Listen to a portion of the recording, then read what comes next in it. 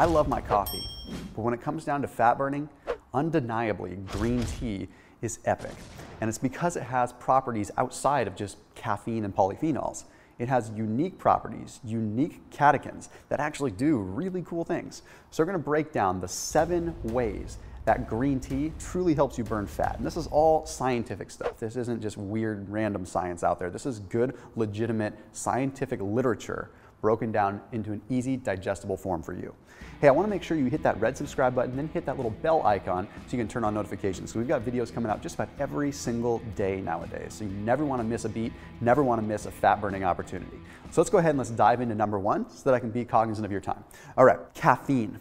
Obviously, this is in coffee too. But in green tea, we still have to mention it because it does play a big role in fat burning. Okay, it promotes norepinephrine. Norepinephrine is very big when it comes down to fat burning. A little bit more on that later. But it's a phosphodiesterase inhibitor. Now, again, big fancy words that I always throw around to sound smart, right? The reality is, I just don't know how to summarize that. Phosphodiesterase inhibitors basically prevent the inactivation of something known as CAMP. Long story short, it blocks your body's enzyme that would normally block it from burning fat. Okay, so we have the ability to burn fat, but there's always going to be activity that stops that from occurring. Caffeine basically breaks down the blockade, so fat burning can turn on. Okay, this is called a phosphodiesterase inhibitor. So even though it's a fancy word, it's actually a pretty simple thing. All right, now let's go ahead and let's jump into number 2, which is EGCG's effect on norepinephrine when it comes down to fat burning.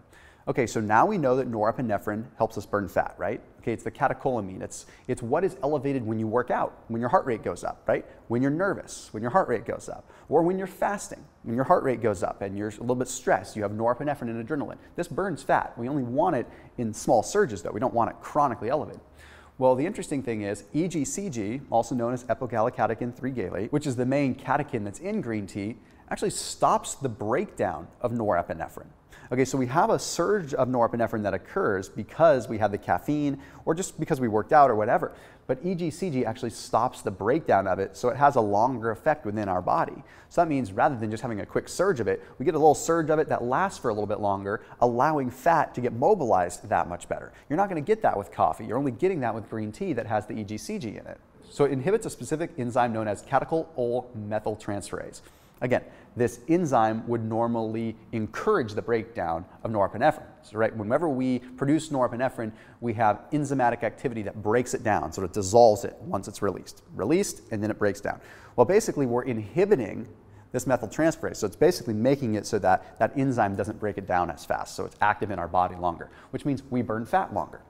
Okay, the next thing we have to talk about is EGCG's effect on cholecystokinin, CCK. Okay, CCK is a satiety thing. It's all about making you feel satiated.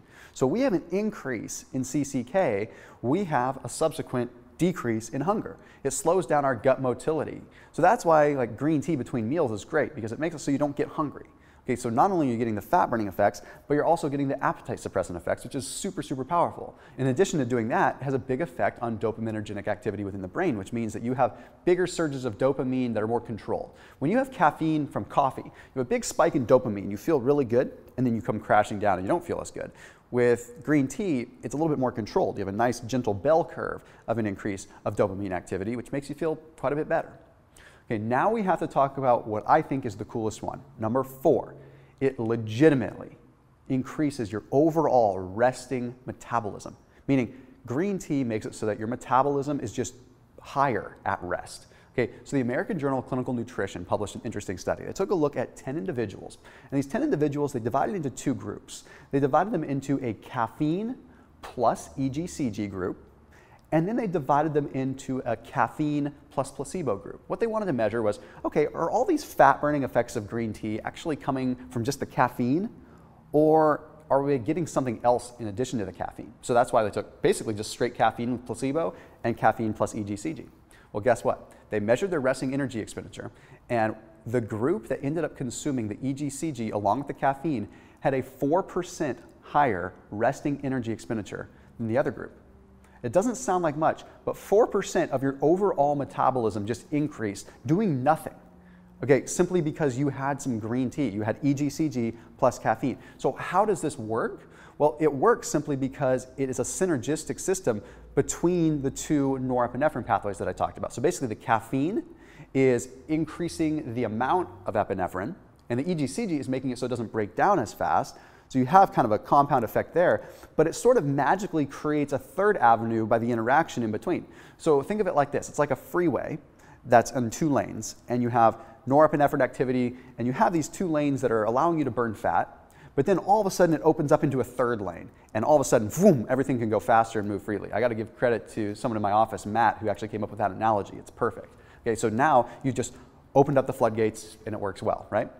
Now, additionally, with this study, they found that there was a 40% increase in norepinephrine that was excreted through the urine. Now, what that means is that they were producing 40% more. So even though the metabolism only went up 4%, they had an increase of norepinephrine by 40%, which indicates they were probably burning a lot more fat within that increase in their metabolism. So now you're getting the point. The green tea is epic stuff compared to just coffee. Again, I love my coffee. Don't throw away your coffee, but sip on green tea. And by the way, if you're wondering which green tea to get, matcha is going to be my go-to. So if you check out Yujido Matcha down below in the description, they have some really cool things. They have like these little single serve packets that taste really good. So they're sweet matcha, or they have all kinds of different ceremonial grade little jars and stuff like that that you can have around the house or bring with you.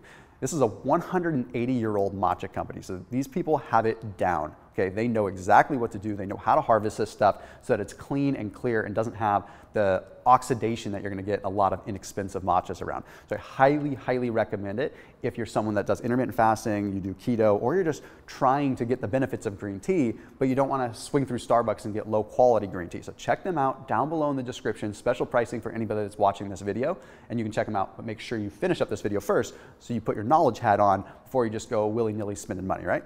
Okay, the next thing we want to talk about is L-theanine. Theanine is great when it comes to serotonin and dopamine. That is why you feel good when you drink green tea. Point blank. You feel calm, you feel like you can take on the world, and everything that comes at you just doesn't bother you. That's the theanine doing its thing, okay? It affects your dopamine and it affects your serotonin, so you feel nice and calm, which has an effect on fat burning, believe it or not, because when dopamine is elevated, you don't feel desire to go snack and munch. The other thing that's really cool about L-theanine and its effect on the brain is it increases our alpha waves, which makes us feel really calm and not have an appetite. Now, I say this with a grain of salt. The reason that nicotine actually makes it so that people don't have an appetite is because studies have shown that it increases the amount of alpha waves. You're basically just in a cool state. You don't feel like you really just need to eat. That's what people are talking about with kind of that nicotine, right? Well, you're getting the same alpha wave correlation, but you're getting it with theanine. Obviously a much safer way and much healthier for you long term, but it's also going to make it so you're not hungry, but you're feeling kind of cool in the meantime. So I don't know. I think theanine's pretty awesome stuff. Now, number 6 is also to do with theanine, and that's theanine's effect on nitric oxide. You're not going to get this with coffee, right? Okay, so what theanine does in this case is it makes it so that our endothelial layer of our arteries, of our cells there, actually produce more nitric oxide. Nitric oxide sounds like something you just want to take before a workout because it gives you a bigger pump, but no, that's like totally secondary, if not third or fourth, right? The major effect is it increases blood flow to increase nutrient delivery, but also increase fat burning. So now we've got this superhighway of fat that's burning, and we just basically made it the Autobahn instead. Like everything's just going really fast because there's more blood flow, more fat burning, more norepinephrine doing its thing. Lastly, the polyphenols in green tea are very powerful. Now, coffee has polyphenols too, but green tea is usually cleaner in the way of polyphenols. This has an effect on the liver. Okay? It increases glutathione peroxidase, which means that the liver is able to detox better, which means that you're able to process fats better. If you are in ketosis, for instance, your liver cannot be backed up. Your liver needs to be free and clear so it can package up fats into ketones and send them over to the cells for energy. So if your liver's clogged up, it's not going to do you any good. So how about getting the fat burning effect from the norepinephrine and all that, getting everything mobilized, but then also clearing the path so that it can get manufactured into energy and you actually burn that fat and use it for energy rather than just feel sluggish all the time. So this breaks it down. Again, I love my coffee. Do not stop drinking coffee if you drink it, but have some green tea every now and then because honestly, it's going to make a big difference. I promise you that. As always, keep it locked in here on my channel. I'll see you in the next video.